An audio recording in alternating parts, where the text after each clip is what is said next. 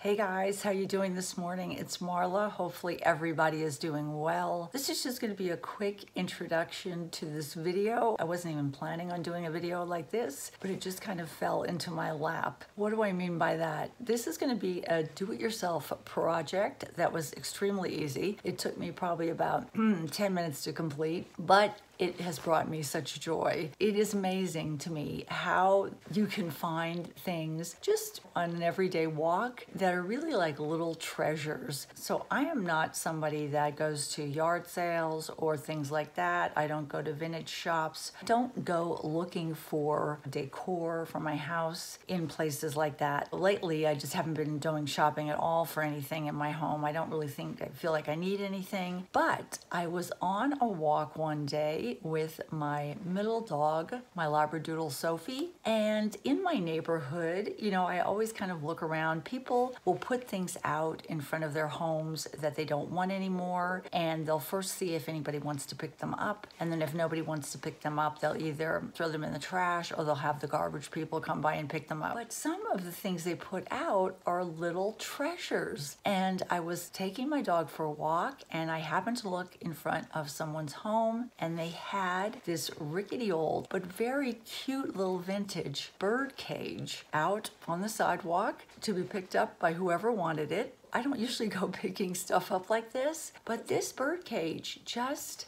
kind of, I don't know, it just really spoke to me. I said to myself, you know, I would love to take that birdcage home. It was totally clean inside. There weren't feathers or anything like that. I think they actually had used it as decoration on their patio. I want to take that birdcage inside and clean it up, paint it, and maybe decorate it and put it in my house. There was just something about it that spoke to me. I don't know. It just looked like this vintage little old-fashioned birdcage. Just so cute. So I'm going to show you it. I'm going to show you what I did to it, and then I'm going to show you the final product of what it looks like sitting in the little doorway of my entryway to my home. And I love it. I just think it is the cutest little thing. And the reason I got this idea was I remember looking through a magazine, seeing a lot of people now using bird cages as decorations, either in their home or outside. They don't have a bird. They just decorate them in such a way. They look so adorable. So let me take you to my garage. When I picked this bird cage up,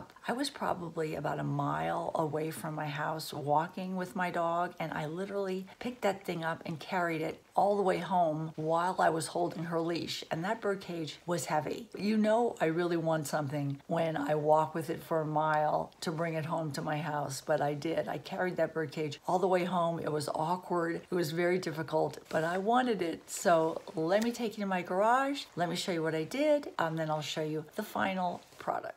This is what the bird cage looked like when I first got it. This is not painted yet. What I did was I got some pliers and I took off the little wire hanger that was attached to the top of the bird cage for hanging it because I knew I didn't want to hang it. I was going to put this on one of my tables in my entryway. So I got the pliers. I took that off. You can see the paint job on this is really bad. It looks all worn off, but I just love the design of this bird cage. I just think it is so vintage looking. Then the next thing I did was I went to Home Depot and tried to decide what color paint I wanted to spray paint this. This is metal, obviously, so I got some spray paint that works on metal that's glossy. I didn't want regular gold. It was between the rose gold shade and a champagne gold shade. I really did like the rose gold, and I may someday go back and repaint it the rose gold shade, but I picked up the champagne spray paint, and then all I did was I got some newspapers, I put it out on my lawn, and I just spray painted the entire cage and set it out to dry. Here is a before and after of the cage before I painted it, and then after I painted it. This was probably one of the easiest do-it-yourself projects. Anybody could do this. It took me about 10 minutes to complete it and then just let it dry for about an hour or so. And then I went on to Amazon and looked up some little lights that were plug-in, and I thought, oh, it'd be cool to put some lights inside this bird cage so that at night when I'm sitting in my living living room and I don't want to have a lot of lights on, I could just, you know, have my bird cage lit up. And that's what I did. I went onto Amazon, I picked up some tiny little sparkly, soft, warm, white lights. And this is my final product. I love this. Just goes to show you that when you're on your walks or when you're out and about in your daily life, you just keep your eyes open, especially early in the morning. That's when a lot of people seem to put out things they're trying to get rid of. And some people's trash are other people's treasures, as they say. And this was a treasure for me. I really do think it's so cool to put bird cages in your house for decoration. I hope you enjoyed seeing my do-it-yourself super easy project. Take care. Bye-bye from Marla.